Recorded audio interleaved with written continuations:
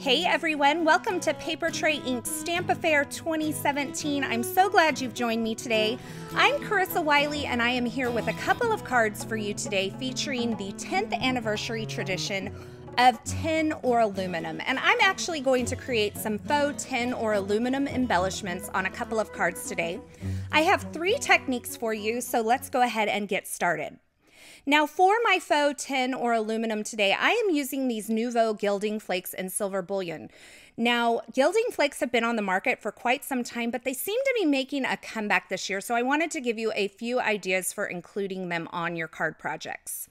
So I'm going to start by showing you how to make some kind of faux tin embellished die cuts. Now I have some Be Creative sheets and I also have some Be Creative tape. If you don't have the sheets, you can use this wider tape to line up a couple of strips on your cardstock just so that you get sticky all over the front of your cardstock. I'm cutting a piece off of this sheet that's big enough to accommodate my Wish Big die, and I'm going to add it to some 80-pound cardstock. Now I chose the Be Creative adhesive sheets for this because I feel like I get a much better consistent coverage across the cardstock when I use this particular type of sheet adhesive, but you can try whatever type of sheet adhesive you have or try the double-sided tape and line that up all along your cardstock. And you can see once I had that on there, I ran it through my die cut machine with the adhesive side up because I want the adhesive on the front part of my cardstock. And I'm left with this intricate die cut that has adhesive all over the front of it. Now, in order to add my little gilding flakes here, I'm going to remove the backer that covers that adhesive, and I'm going to place it inside a box because the box helps me contain these little flakes. These little flakes are actually metal that's like super thin. They can get a little bit messy, I'm not gonna lie. But doing this inside of a box will help you keep that mess contained. And you may see a few of these little flakes flying around from time to time. That's okay. You will wash and so will your floor and your crafting surface. So don't be afraid. Just get these gilding flakes really pressed into that adhesive. You can see I'm really pushing it into that adhesive there so that I get a good coverage. And then I'm going to knock off most of the excess with my fingers and then take this over to my work surface and take a stiff bristled brush and kind of brush all over that. And that's going to remove those rough edges that you can sometimes get because the flakes will hold on to the adhesive, but then you'll have a little bit of extra flake holding off the side. So I'm just going to use that stiff brush to knock away the excess and then clean it up. And I am left with a die cut that has that silver or faux tin embellishment all over it. Now I'm going to die cut a few more of these Wish Big die cuts because I want to stack them up to create dimension. And for this, you're going to notice that I'm actually using stick it adhesive. And that's because I find that this die cuts a little bit better. But I don't get as consistent of a coverage all over the die cut. So that's why I use the Be Creative in the first part and the Stick It adhesive in the second part, because it's not as important that I have a really nice solid coverage. I'm just using this to adhere these on top of each other. So you can see I took my first layer there and I popped it inside the negative space, and I just used a Post-it note that has all over adhesive on the back of that to hold that in place. And I'm exposing the adhesive on the back of these die cuts and stacking them up. Now you can see I'm just taking and lining up the edges there, and I'm going to take about 4 layers and layer them on top of each other, and you can see I'm left with some nice dimension there. And that negative space just helps me make sure that I have this all lined up great and that my die cut doesn't end up all wonky, because sometimes these intricate dies can kind of get away from you and lose their shape. So I added some liquid adhesive on top of that final die cut there, and then I added my aluminum piece on top of that. And now I can remove the Post-it from the back and pop out my die cut, and I have a really nice thick dimensional die cut that's covered with that faux tin foil look. Now for my images on this card, I'm going to be using the Invitation Basics stamp set, and I've die cut some balloons from the coordinating die set just so I could get an idea of where I want to stamp my balloons on my card front. And then I'm going to ink them up in some various colors of Distress Oxide ink and stamp them onto my card front. Now, because these inks are fairly opaque because they're a hybrid ink between a pigment and a dye, I'm going to lose a little bit of that detail from that party time sentiment in the middle of that second balloon there, but I'll show you how to fix that later.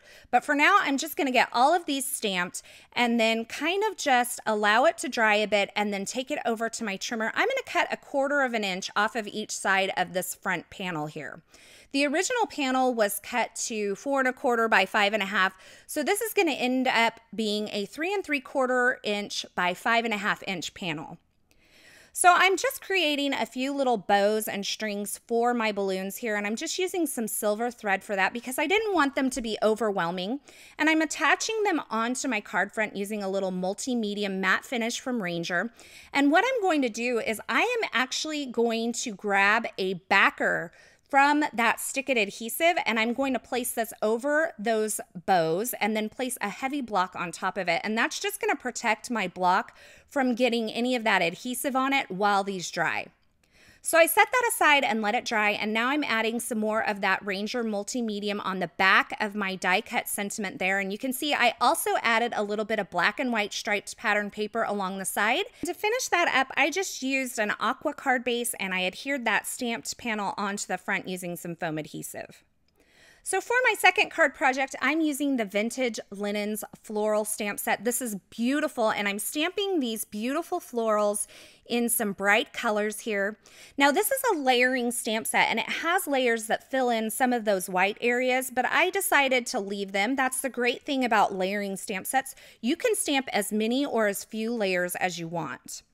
Once I had my flowers stamped, I went ahead and stamped my leaves as well, and I'm going to hit them with a heat tool just to make sure that they're dry before I go messing with them anymore.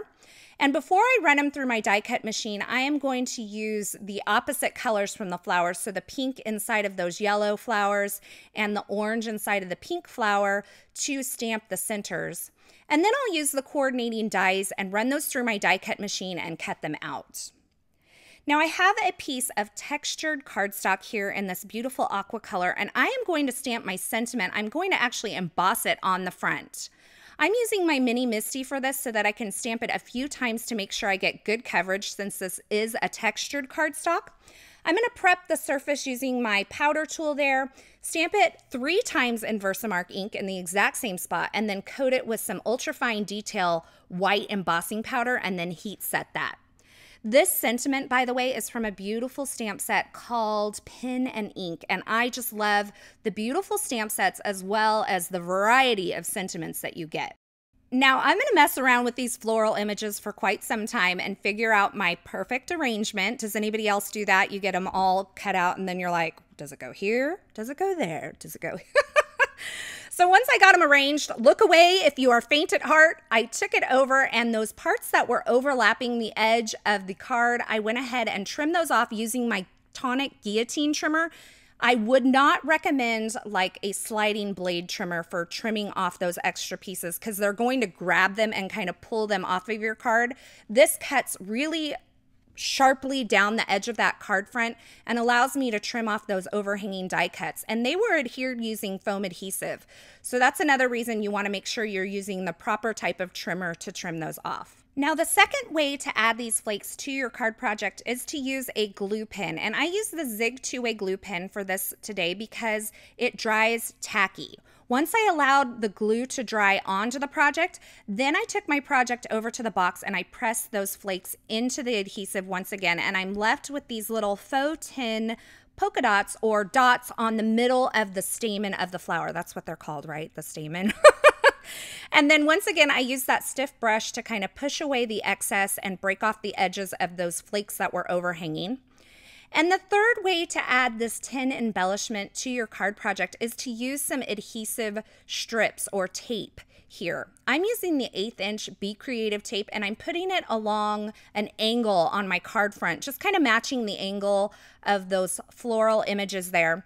And you can see I've turned my card front to where that first piece of adhesive is along this one line of my craft mat. And then on the other side of my sentiment, I can line my adhesive tape along that same grid line that's on the other side, and then apply that and rip it or tear it or cut it off. So I removed the backer from that tape, and then I took this over to my box. Once again, I'm pressing in those flakes into that adhesive strip that's along the front of my card, and then using the brush to brush away the excess. And you can see here the details that I added to the centers of my flowers, as well as that faux tin or aluminum line that I have along the card front there. Now, to restore that area of the sentiment that kind of got lost there, I just went over the area with a white paint pen. I was very careful and just traced over the line that I could see to kind of restore that bright white appearance. And I finished off these cards with some sparkling clear sequins. So there you have it, 2 projects today featuring 3 ways to add faux tin or aluminum embellishments to your card projects. I actually have one more idea for adding these faux tin or aluminum embellishments over on the Paper Tray Ink blog. So be sure you head on over there because I'll give you another idea for using these on your card projects. And I love the way that these gilding flakes leave you with a little bit of an antique, kind of a textured look, just like you would get with like tin foil. Thanks for stopping by today. I hope you enjoyed these projects. I hope you enjoyed this video. I'm Carissa Wiley here for Paper Tray Ink today for Stamp-A-Faire 2017. Until next time, I hope you have a fabulous day.